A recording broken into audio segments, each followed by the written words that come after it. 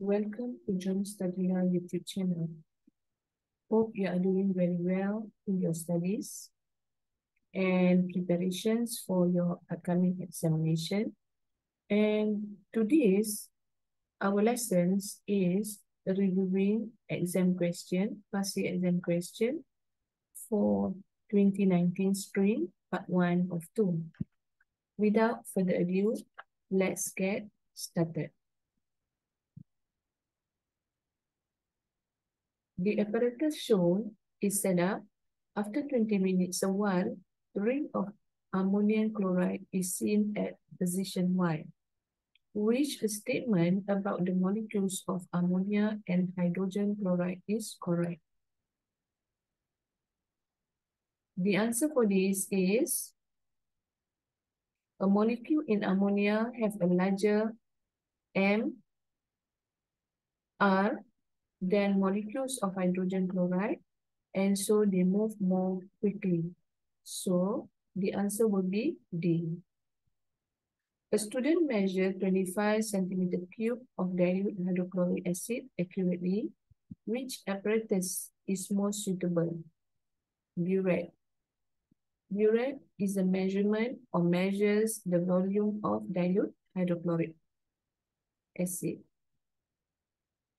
Number 3, the chromatogram of solutions of two metal ion P and Q is shown. P is colored. A locating agent is used to find the position of Q. The R value of each solution is calculated. P is a transition element and has an R value greater than Z of Q. Which would complete gap 1 and 2? The answer will be C. What is an isotope of 3115E? The answer will be B. Which role describes the formation of single covalent bonds in methane? Atoms share a pair of electrons. Both atoms gain a noble gas electronic structure. Which statement describes the structure of an ionic compound?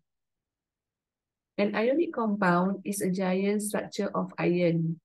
The iron have a regular repeating arrangement called an ionic lattice.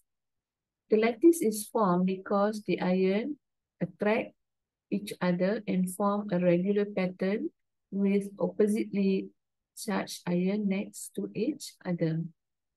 The answer will be A. It is a giant lattice of oppositely charged iron. Calcium metal react with water to form a solution of calcium hydroxide and hydrogen gas. Which equation is correct? Sodium, calcium will react with liquid water to produce aqua calcium hydroxide and hydrogen gas. Ca in a form of solid mixed with hydrogen, 2H2O in a form of liquid, and to form hydrogen gas, H2 gas, and solution of calcium hydroxide, CaOH2. So the answer will be C. When 25 centimeter cube of 0.100 mole aqua sodium hydroxide is neutralized by 24.6 centimeter cube of dilute sulfuric acid, what is the concentration of the dilute sulfuric acid? The answer would be when 25 centimeter cube of 0.100 mole NaOH solution contain 25 over 1000 multiplied by 0.100 is equal to 0.0025 mole NaOH. And 2 mole of NaOH neutralize 1 mole of H2SO4. Therefore, 0.0025 moles of NaOH neutralized is equivalent to 0.0025, the answer that you get in the previous divided by 2, and then you get the value of 0.00125 mole of H2SO4. So the molarity of H2SO4 solution is equivalent to 0.00125 divided by 24.6 centimeter cube multiplied by 1000. You get the value of 0.0508 mole over decimeter cube. So the answer will be A. The diagram shows the electrolysis of an aqueous solution of X using inert electrodes. Hydrogen is produced at the cathode and chlorine is produced at the anode. What is X? Hydrogen would be formed at the cathode. The diagram shows that gases are formed when concentrated hydrochloric acid is electrolyzed at anode. So the answer will be concentrated hydrochloric acid.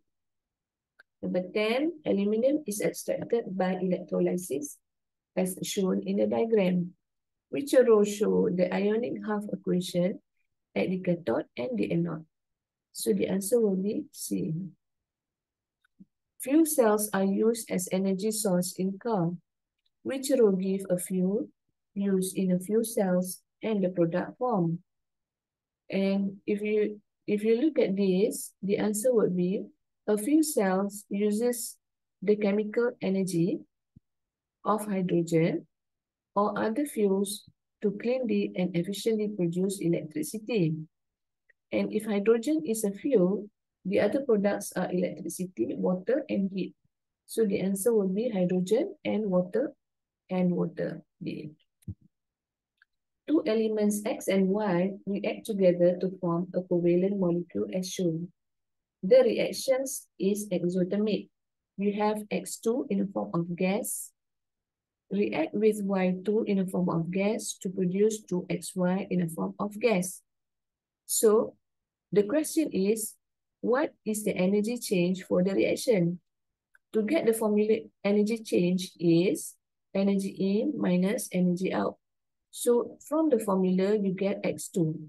X2 carry the volume of 436 kilojoule per mole. Plus Y2 is equivalent to 242. So when 436 plus 242, you get the value of 678. And energy in, you do not know, which is X, minus energy out will be 2XY. 2XY means that 2 multiplied by 431, you get the value of 862. To get the value of X, you have to 678 minus 872, you get the value of X equals to minus 184 kilojoule per mole. So the answer for this question would be minus 184 kilojoule per mole, which is B. Which a change in reaction condition increases both the collision rate and the proportion of molecule with sufficient energy to react. Increasing the temperature of the reactant increases the frequency of collision between reactant and will therefore increase the reaction rate. So the answer for this will be D, increasing the temperature of the reaction. When blue-green crystal of nickel 2 sulfate are heated, water is produced and a yellow solid remains. When water is added to the yellow solid, the blue-green color returns. And which process describes these changes? So the answer for this will be reversible reaction, D. The equation for the manufacture of ethanol is shown. What is the effect of doubling the pressure on the reaction? The higher the temperature, the higher the equilibrium yield of ethanol. So the answer will be increases the yield of ethanol.